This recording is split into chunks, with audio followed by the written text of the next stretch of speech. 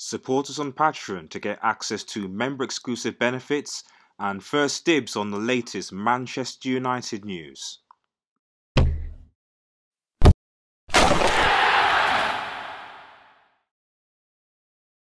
Hey guys, it's Old Man G here, back again with another video for Red Devil Studio.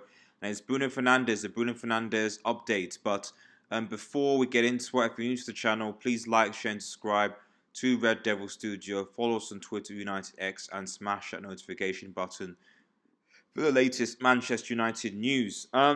So Bruno Fernandes again, guys. Basically, is this deal going to happen? Is this deal on or off? It's the 25th, 26th now. We have basically less than a week to get this deal done.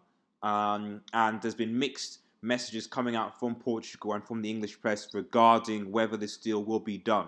Now, the latest news, certainly from Sky and BBC, so our UK outlets, was that the big stumbling block has always been regarding the transfer fee of Bruno Fernandes. That Ed Woodward, I said in previous videos, that Ed Woodward and the Glazers are not prepared to fork out what would be a £60 million equivalent for Bruno Fernandes in this window. They're just not prepared to do it.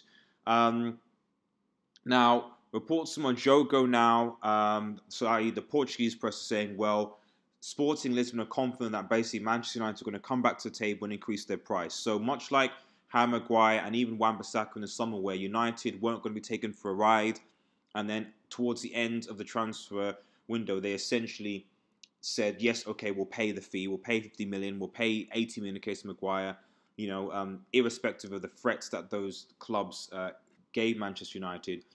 And so there is a growing idea that, certainly from the Portuguese press, that Manchester United will cave in and will pay the money for Bruno Fernandes outright. This is compounded by the fact that, according to Manuel, which is also a Portuguese outlet, Bruno Fernandes has actually been left out of the squad. Be left out of the upcoming squad, coming game on Monday, basically just regarding this issue with his future, possibly the next 2 games even, until basically his future is decided.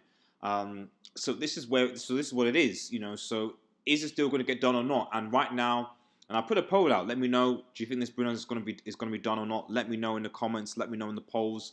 But if I'm honest, I'm 50-50 really. Clearly, we have the evidence that Manchester United are wanting to get this deal done. It's too big of news to want to be done, much like Erling Haaland.